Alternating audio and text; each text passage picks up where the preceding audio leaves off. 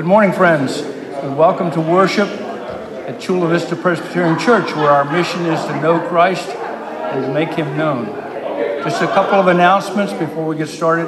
Pastor Emily is on vacation still. She'll return next week, and we will not have communion this Sunday, but that's been per session postponed until next Sunday.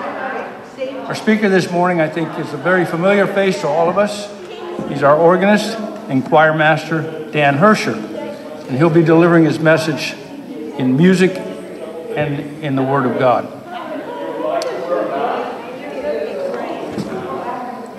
If you like the talk back message that's being screened on YouTube each week, then see Albert after the service. And if you need the support of a pastor during Emily's absence, and contact David McElrath at the Graham Memorial Presbyterian Church. So again, let us turn our hearts to worship the Lord.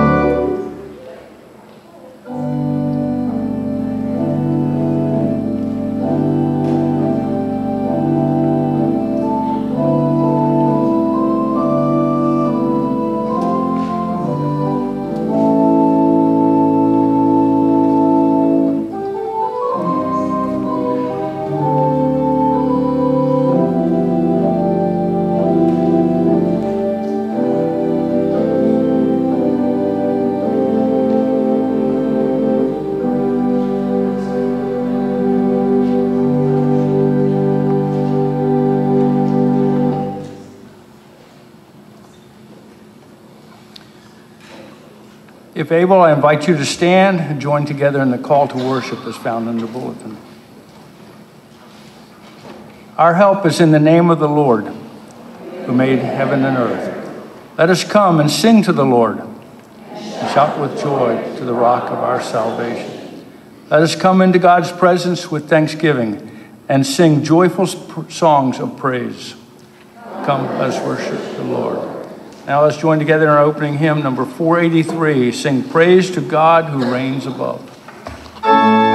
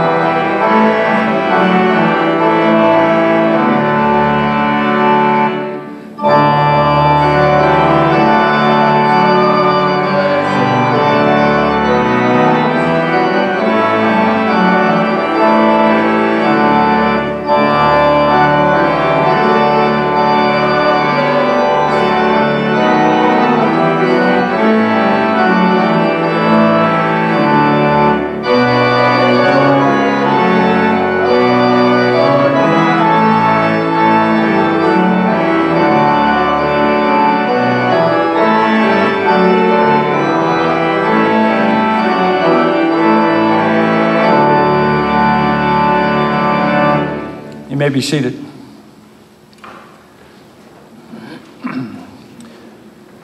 Let's join in our prayer of confession. Friends, as we gather our thoughts into quietness, let us confess our sins to the one who knows us best.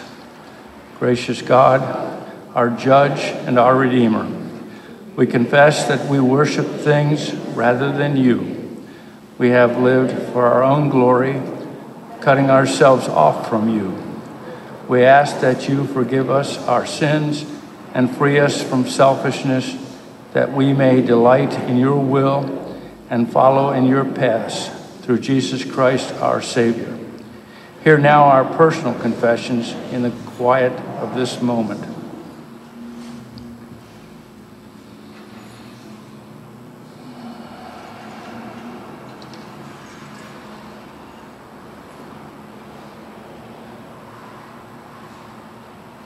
In Jesus' name, amen. The assurance of pardon. In this we have assurance of God's forgiveness. While we were sinners, we were reconciled to God through Jesus Christ. Amen. In Jesus Christ, we are forgiven, signed with the Spirit, lavished with gift upon gift, released into hope to live for praise and for glory. Please stand.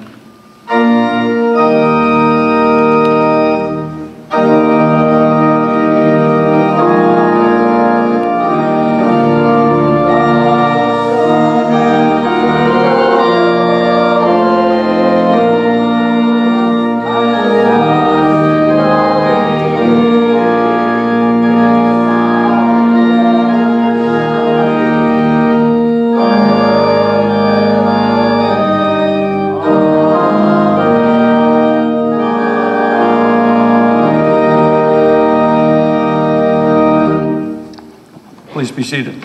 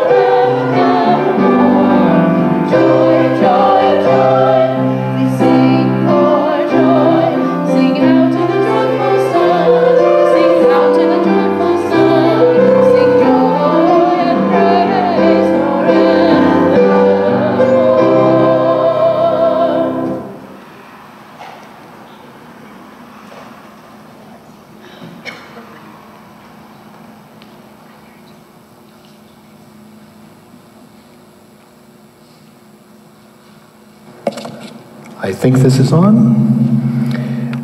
Would you please join me in prayer? Dear Heavenly Father, the Master Director of all that is good and beautiful in this world, let us push out the noisy sounds of the world from our thoughts so we can hear your quiet, still, sweet voice commanding us to sing your praises and thanksgiving. Tune our hearts in consonance with your commandments. Give us ears to listen, voices to praise, and hearts to understand. Forgive us our wrong notes that clash with the harmony of your world. Tune us and make us instruments of your peace. Let us live so we can experience the glory and majesty of heaven with the saints above, voices raised in praise to you. We ask this in the name of your Son, our Lord Jesus Christ, who taught us to pray using these words: Our Father, who art in heaven, hallowed be thy name. Thy kingdom come, thy will be done, on earth as it is in heaven. Give us this day our daily bread, and forgive us our debts as we forgive our debtors. And lead us not into temptation, but deliver us from evil. For thine is the kingdom, and the power, and the glory forever. Amen.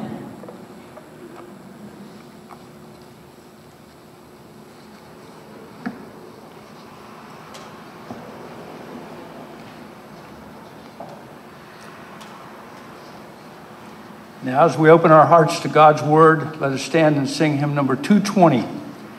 All people on earth do dwell.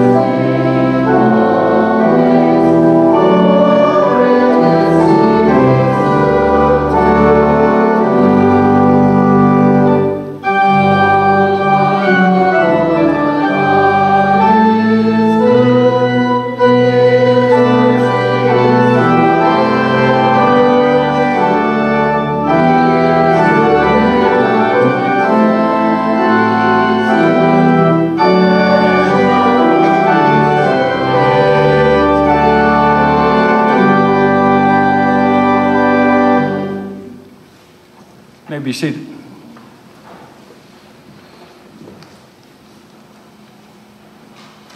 Our Old Testament reading this morning comes from Psalm 98, the entire 98, and it's found on page 551 in your pew Bible, and I encourage you to follow along with me. Oh, sing to the Lord a new song, for he has done marvelous things.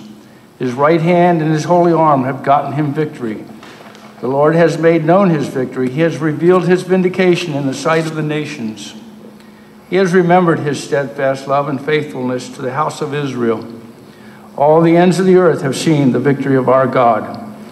Make a joyful noise to the Lord, all the earth. Break forth into joyous song and sing praises.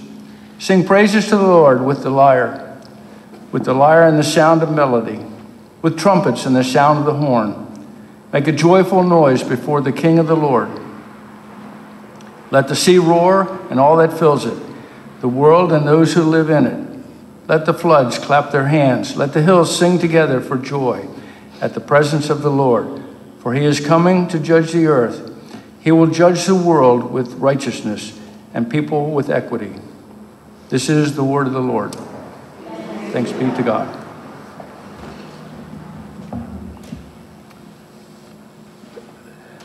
The scripture reading today is from Paul's letter to the church at Colossus, verse 3, chapter 3, verse 16. Christ's message in all its richness must live in your hearts. Sing psalms, hymns, and other sacred songs. Sing to God with thanksgiving in your heart. I have a confession to make to you. I love Facebook.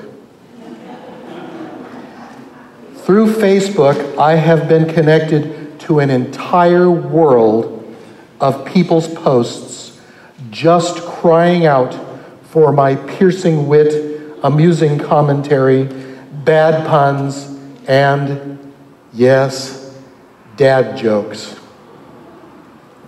Through Facebook, I am connected to a large number of groups with a variety of interests, from organ playing and organists to organ building, model steamboats and steam engines, American history. But perhaps my favorite group is the Art Deco Motor and Fashion group. This group, of course, concerns itself with the wonderful cars and clothing from the 20s, 30s, and 40s. With surprising frequency, someone will post an old family photo on this group of long gone ancestors standing by the family vehicle, and they will post the question, "Can anyone identify the car?" And I always answer, "It's the big metal thing with wheels." What does this have to do with singing? Probably not very much, but I have your attention now, don't I? It feels pretty good not to just be preaching to the choir. The basic premise of Facebook is connection, I think. And that is what underlies our need to sing. Singing connects us to many things and in many ways. Those of you that were expecting a technical discussion of music, you might get a little bit of that. Those of you that were expecting a history of church music might get a little of that too. But what I'm hoping you get out of my talk this morning is an understanding of why song is a vital part of our culture, our society, and our church.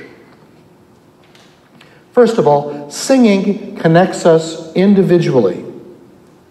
We don't really know when singing started, but every human culture on earth has developed some tradition of singing. I'm guessing that singing and language probably developed simultaneously, and you can hear that in many languages. In some languages, the words pitched high or low have different meanings. Some languages have a very musical sound to them. Have you ever heard Italian spoken in a monotone, except maybe by German tourists? I doubt anyone has. I like to think that even as language was in its infancy, people made song around the nightly campfire, maybe just so they'd have an excuse not to listen to Uncle Marty's mastodon hunting stories again. It might not have had lyrics, but you don't always need lyrics to make that connection with music and singing. A melody, even without words, can make that connection. Perhaps a demonstration. If you will all please hum with me when I get started.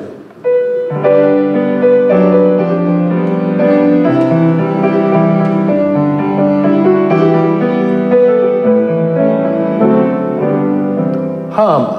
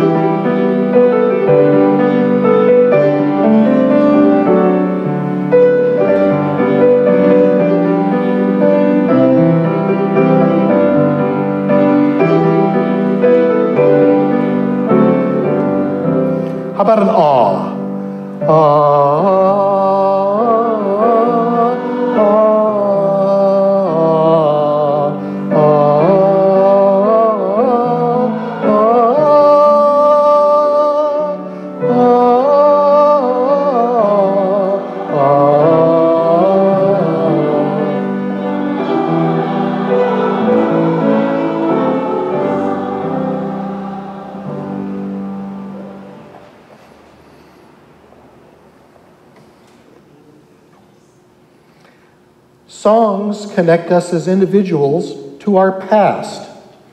And the same song may have different meanings to different people. A song of victory has a very bitter taste to the losing side. Songs that bring up joyful memories to one person maybe bring up tragedy to others, but they still make a connection. Connections to the history of our country, to our individual history, and to our family history. I still remember a few songs my great-grandmother, Ida Wold, would sing when she could be persuaded to get out her guitar. Most of them are what she called tear-jerkers. Songs that tell a tragic story, sometimes with a happy ending and sometimes not. And I remember singing to pass time on family trips in the car. And I'm sure a lot of the songs that we sang, you guys sang also. Most of us readily recall our high school and college fight songs and alma maters. My particular case, Navy Blue and Gold, the Army, the alma mater of the Naval Academy, always takes me back to my years spent in Annapolis. And most people, I think, feel the same way that I do, even if they won't admit it. Most of us have memories of songs sung at weddings and birthdays, homecomings, graduations, funerals. I've played a few memorial services, and there have been very few where the family did not come armed with at least a song or two that were meaningful to their late family member, asking us to play or sing them. Many of our earliest memories are of songs that our mothers sang us to get us finally and blessedly to go to sleep. Many of us belong to organizations that have their own songs, and these songs remind us of all of those who had gone before us. Each state has its own song. Does anyone remember the name of the California state song? Only those who heard my sermon at the first service. I Love You, California. It's terrible. It's no wonder we don't sing. It was written in 1912 and sounds like it. So songs provide us with connections as individuals. Song connects us to memories, family, friends, places, and groups that have helped us to become who we are. Songs also connect us as groups.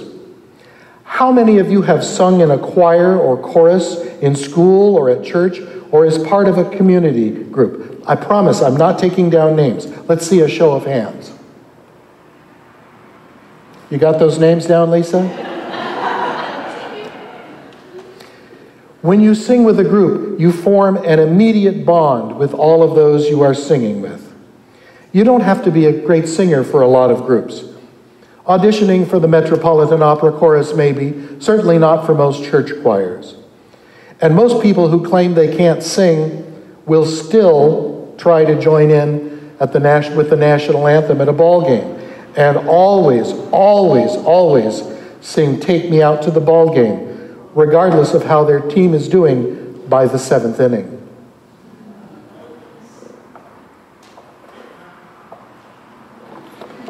Please stand.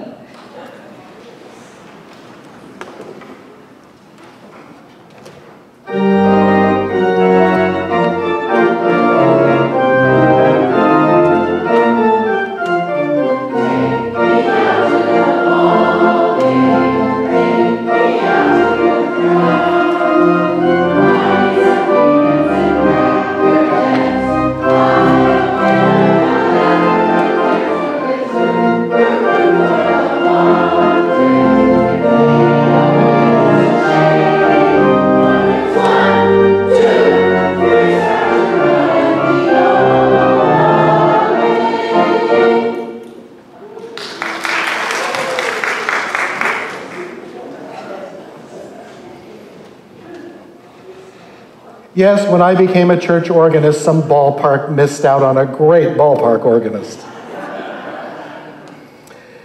We establish that immediate connection at a ball game with the people around you, even if you have no idea who they are. And between the shared experience of the ball game and the singing, we're a group. Singing with the group gives us an opportunity to participate, even if not all of the contributions are equal. We can't all be child prodigies, brilliant singers with 3-octave ranges, able to sight read vocal music with ease. We have had many members in our own choir who claimed, true or otherwise, not to be able to read music. You can learn music by rote. That is how songs were passed down for centuries.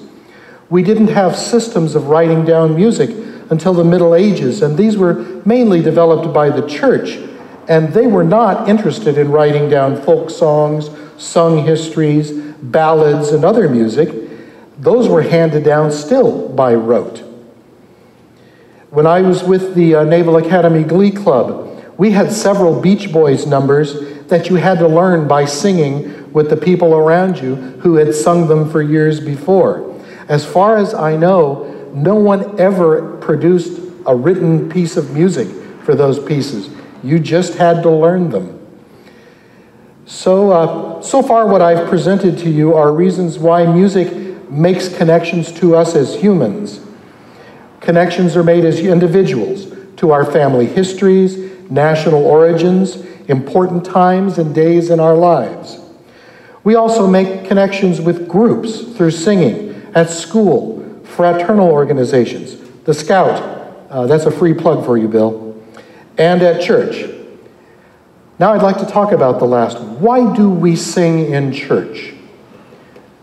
You can hold a perfectly meaningful church service without music. The only question that brings to my mind is, why would you? If the option for some sort of music existed, I'm sure that most of us would choose to have it. Perhaps the most important reason that we sing in church is that the Bible tells us to. Make a joyful noise unto the Lord. Praise him on the timbrel and the harp, with stringed instruments and the organ, etc., etc. The verses are numerous, and especially in the Psalms in the Old Testament. In the New Testament they exist, but a lot of them are kind of in passing. When they had finished, they sung a hymn and then went out, or words to that effect. We have come to accept that music, sung music especially, is an intrinsic part of the worship experience for us. It's not something new. In the Old Testament, the Psalms were intended to be sung.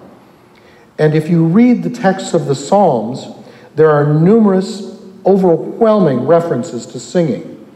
Selecting an Old Testament lesson for today was not easy, not because they were hard to find, but because there's so many psalms that touch on singing.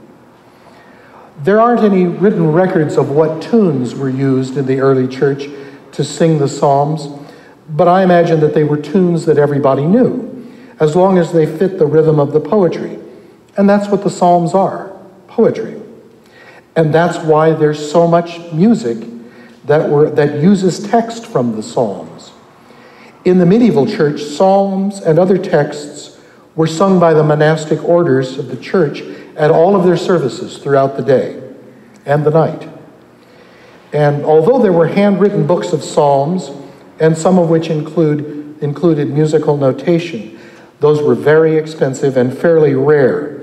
Music was, to a large degree, still taught by rote. The fitting of psalms to the tunes was probably done something like the method used in the metrical index of tunes in the back of our hymnal. Has anyone ever wondered what all of those indexes are for? Especially one that says metrical index. What is that? Well, the meter of a hymn is a system for counting the syllables in the lyrics. And as long as a hymn has the same metrical index as another hymn, you can use their lyrics and tunes interchangeably. Perhaps a small example.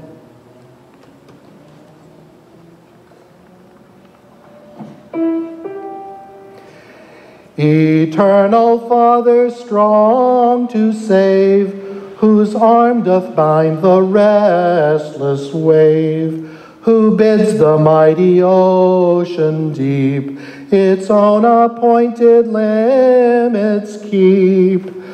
Oh, hear us when we cry to thee for those in peril on the sea.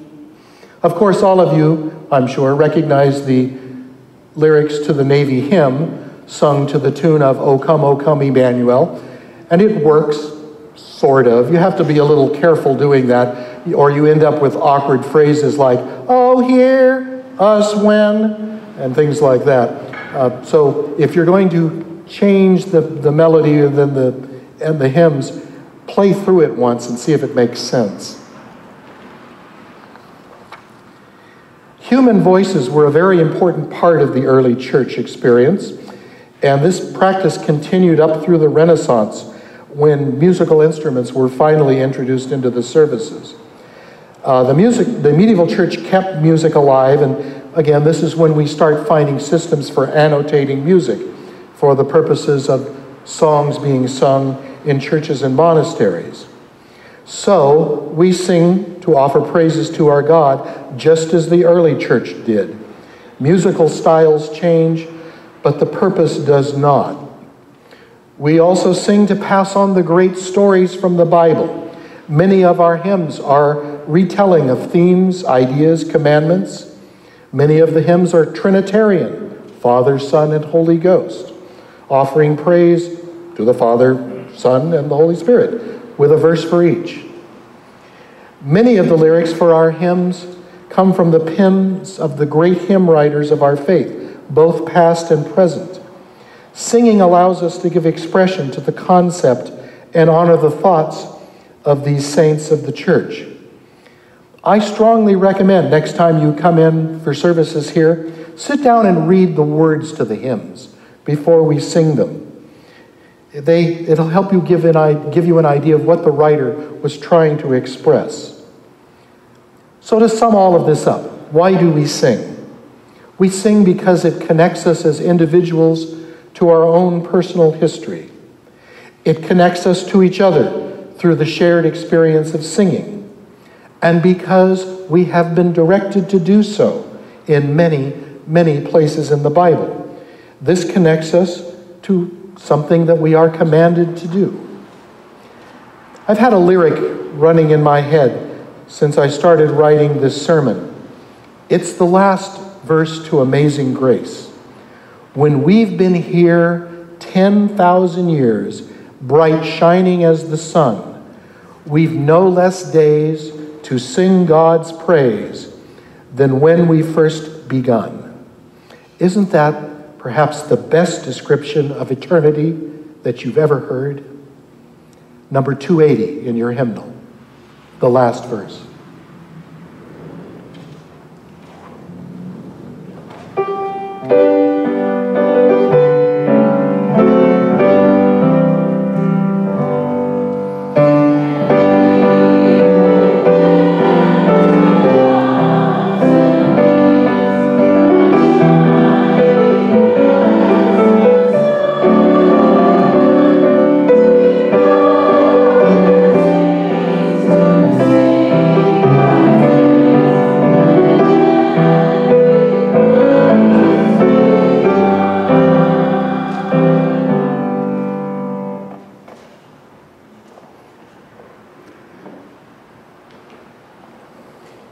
And I can't think of any better way to end this sermon. Amen.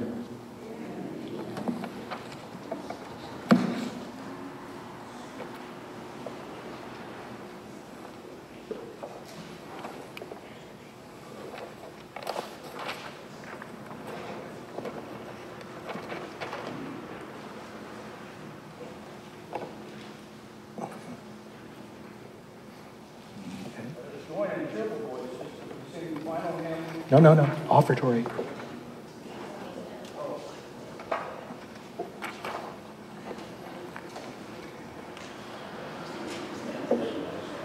This is our offertory.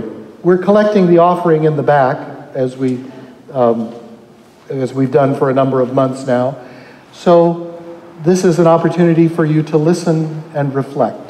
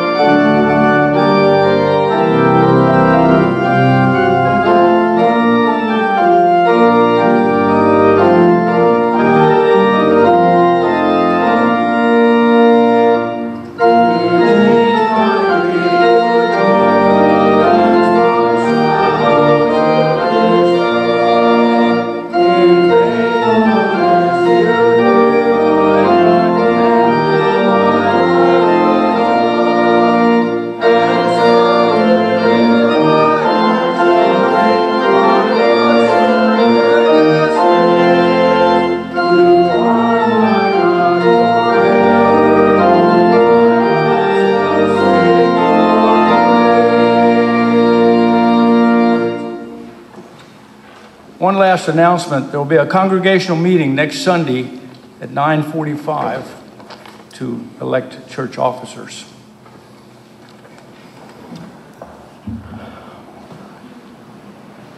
And now, let's bow in prayer. Please, Lord, let us go from this place with the music of thanksgiving in our hearts and songs of praises on our lips. Amen.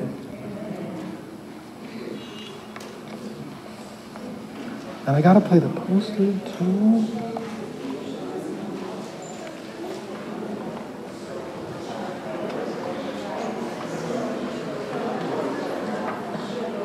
Good job.